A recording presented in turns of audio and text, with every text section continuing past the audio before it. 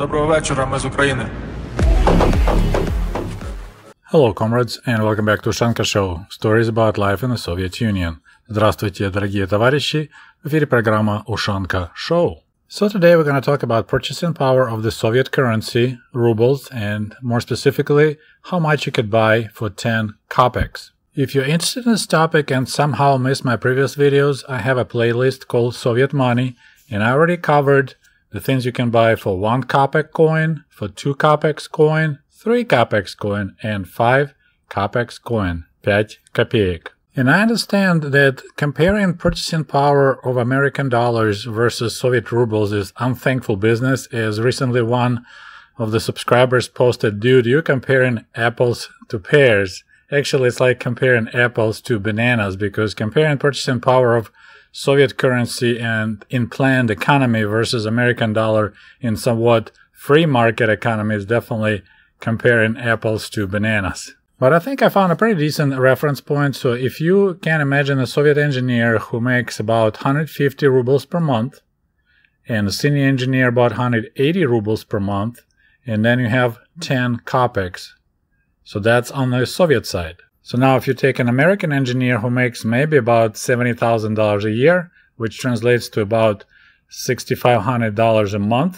So now we have kind of reference point here, $6,500 a month American engineer versus 180 rubles per month for the Soviet engineer. And using basic algebra skills, you can figure out that Soviet 10 kopecks for the Soviet engineer will be equal to approximately $3.50 for an American engineer. So this is your reference point. So 10 kopecks that we're going to talk about today is equal about $3.50 in modern American dollars for the American engineer. So let's go. Things you could buy in the Soviet Union for 10 kopecks. Что можно было купить за 10 копеек в Советском Союзе? But before we begin, I just want to show you this coin. So as you see, it's pretty small size, about size of American 10 cents. So it was a lot of value if you think about $3.50, and it was easy to lose. So for 10 kopecks, you could purchase a kilogram of the rock salt, which came in the packs. You could also purchase salt by weight, usually in the villages. Like, we never had salt available individually packed out of the country. It's always were sold from the big bags, and you just ask how much you need. But the ones in the packages, it was about 10 kopecks per kilogram. You could also purchase 1 kilogram of potatoes, and it's at the state-owned stores. Now, if you go to the collective farm market, колхозный рынок, potatoes there will be better quality, way nicer, but they'll be probably double the price, 20 to 30 kopecks per kilogram. And I already mentioned it before, but fun fact, 60% of potatoes grown in the Soviet Union were produced on the private lots, which took only 3% of all the agriculture land. So 3% of agriculture land in private hands produced 60% of all potatoes. My favorite, for 10 kopecks, you could purchase a glass, so it's 100 milligram of tomato juice. In the Soviet Union, juices were usually sold in big glass jars. It's a 3 liters, so almost a gallon. So of course, with our tiny refrigerators, it was really hard to keep it fresh for a long time. So usually you just buy it by glass at the store, which was called Fruits and Vegetables. I have a video already about. For 10 kopecks, they'll pour you a glass of tomato juice. You can add salt as much as you want, free of charge. And that was my favorite treat. Have some fresh bread and a glass of tomato juice. And it wasn't refrigerated. It was just sitting right there on the countertop.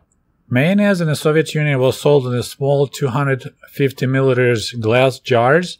So deposit for that glass jar was 10 kopecks. So you could return empty glass jar for mayonnaise in Russian, for 10 kopecks. 10 копеек. I probably need to make a separate video about this weird product called gematogen. So that was sold like a chocolate in the small bars, and the price was 10 kopecks. But that was like a health bar that contained dried blood. I'm not kidding you. It had dry blood, and it's supposed to be like high in iron, so it's really good for your health. So 1 bar of gematogen candy was 10 kopecks. This next product was also 10 kopecks, and it was unhealthy. So that was a small pack of mint snuff, so 50 gram of нюхательный табак. And I was shocked. I personally didn't know that we had such an item for sale in the Soviet Union, but apparently we had for sale snuff, and it was a 50 gram small pack, and the cost was 10 kopecks. Next item you could purchase for 10 kopecks was горчичники. So that's like a mustard sheets. I think it came in a pack of 10. And this is really bizarre item to take care of your cough. So you soak it in the warm water and then you apply it to your skin. It burns like hell. Like, I used to cry. And you're supposed to keep them on your chest maybe for like 30 minutes. It will leave these burn marks, but somehow it helped with your cough. So горчичники, these mustard sheets, I'm gonna make a separate video about that. It was a 10 kopecks per pack. Okay, moving along. So for 10 kopecks, you could ride a bus or a trolley bus or tramway twice. But we also had so-called express bus service, and that one was double the cost. So 10 kopecks, you can take a bus that doesn't stop every block or so you can get to the opposite side of town way faster. So almost like a bus taxi, and that one was 10 kopecks. For 10 kopecks, you could purchase this badge with the cute baby Jesus. I apologize, it's baby Lenin. If you watched my videos about Soviet education, so the very first step of becoming a communist, you becoming a young Oktyabrенок, so October kid. So that's the first, second, or third grade.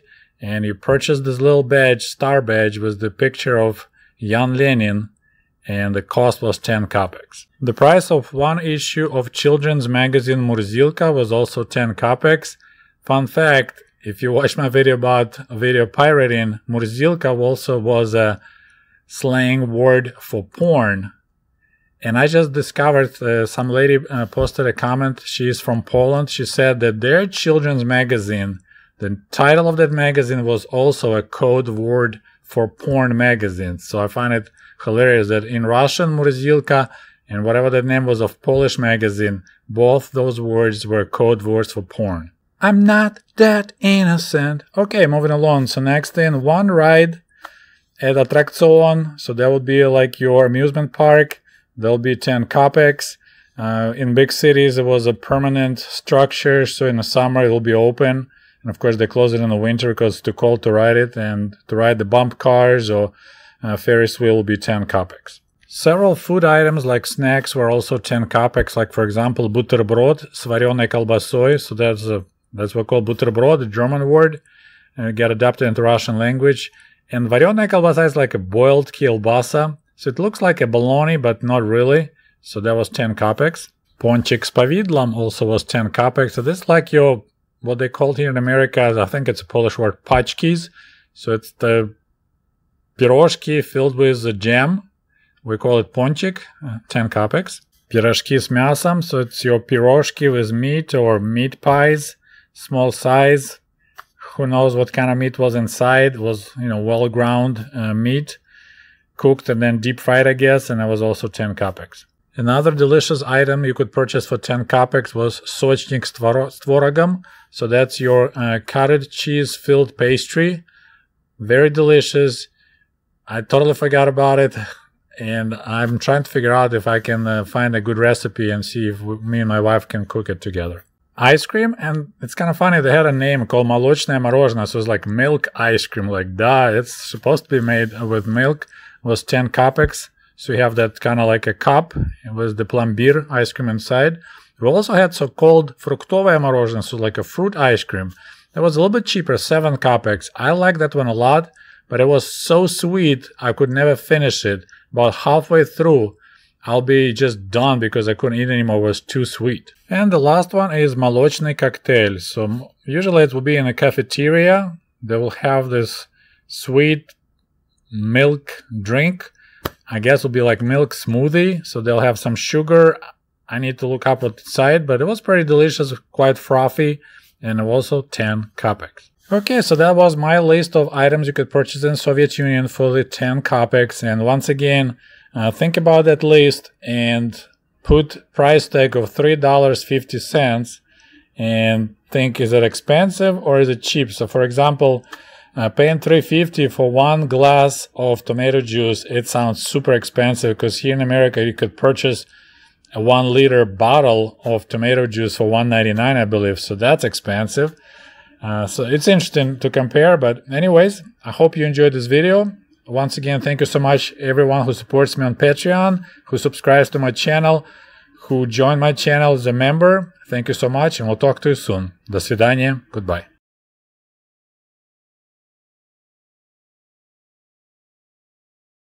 Потому что если дороги будут, то по ним неприятель проедет и прямо в сердце России попадет. Я с ними согласен абсолютно.